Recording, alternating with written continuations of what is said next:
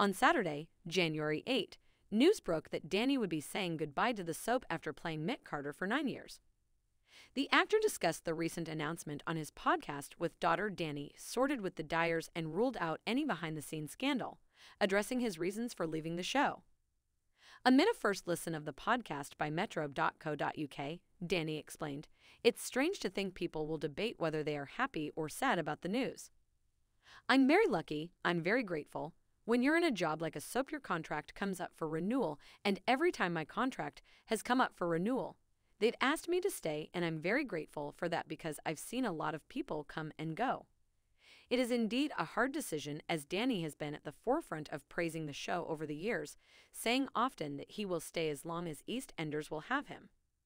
I always debate whether I want to sign again," he shared alongside daughter Dani. "I've been contemplating a while now about whether time to roll the dice, take the leap.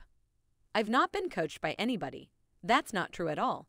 The news is that I've not decided to renew my contract. That's all. It's not because I fell out with anybody. That job has been amazing for me. I love everybody. It's an important part of television."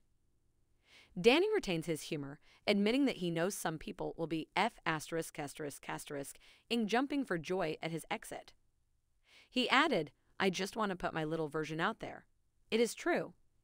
It gives me a weird little feeling to think I'm going to walk away from a job that's been a huge part of my life. It had to be done, and it was definitely the right time." Many fans may be wondering just how Mick Carter will depart Albert Square life. Fortunately, Dani has already teased what's to come. Mick's exit is going to be a very, very powerful thing, the star enthused. "I would love for the door to be left open, and as far as I know, it is. Who knows? When I go out there and fail miserably, I can come back with my tail between my legs and go, 'Will you take me back?' It'll be a sad year for me, but I'm also very excited about it." In the wake of Dani leaving the program to take on a contract with Sky, EastEnders responded to speculation that Dani's exit was forming part of an exodus, something which has been rubbished by the powers that be. A spokesperson told metro.co.uk, "Dani will be leading EastEnders when his contract comes to an end later this year."